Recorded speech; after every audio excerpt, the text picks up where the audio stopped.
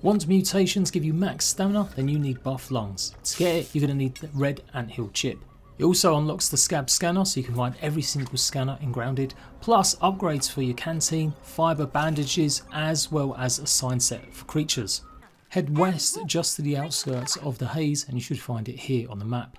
You'll find plenty of style and tough rocks and nuggets in the anthill, as well as the 3 pieces of rotten bee armour.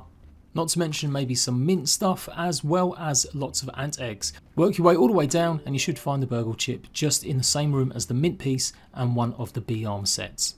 You'll also find 1 milk molar in here as well, and this should be one of the first places that you explore once you've spoken to Burgle in the oak tree. If you found this useful or you want more details, go and check out the bigger guide I did on the anthill and everything you need to know about red ants. Until next time, rat bags, laters.